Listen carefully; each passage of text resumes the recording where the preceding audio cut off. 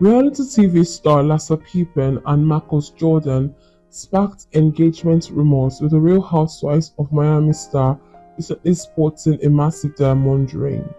Marcus, 32, posted on his Instagram story clips of him and his 49-year-old beau dancing at a Drake concert on Wednesday evening, August 16. As the couple danced to Dre's Flow, Larsa's ring couldn't be missed.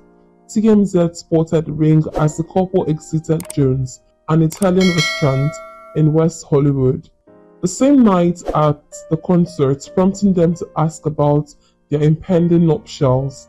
While looking for a location, Marcus responded, elucidating that he and his soon-to-be bride had to start the wedding planning process. Larsa then toyed with engagement rumors in an Instagram post published on Friday, August 18. The post included a photo of her and Marcus decked in all black with the caption, "It's in the works."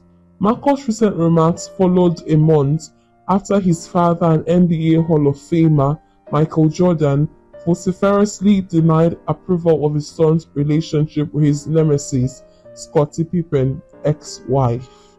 On the couple's Separation Anxiety podcast, 49-year-old expressed that her possible father-in-law's response to reporters traumatized her. Marcus explained his father was jesting, but the reality star clarified that she found nothing funny about it and was kind of embarrassed.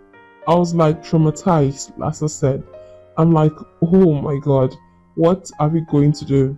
People think I lied because I was doing interviews and I was literally saying like, both of our families are fine. When I would say that, I felt like I didn't embellish that." The socialite continued, "They want us to be happy, and I would always say that our parents both want us to be happy, and we make each other happy, then it's great." They also addressed their relationship's unfortunate nature because she's the ex-wife of her boyfriend's father's rival. Even daytime talk show host Tamron Hall hounded her about getting with the enemy of her ex. Larsa explained she wasn't trying to be petty and didn't plan on getting with Marcus. "I think we were just together a lot with our friends, and it just so happened. It wasn't like something I planned," she said on Tamron's show. "You got to remember, I feel like for me being, married to someone that was an athlete or whatever, it's really hard. You get scrutinized a lot. People don't think you should have a life once you get divorced. They think you're once divorced, you're divorced. You're like done."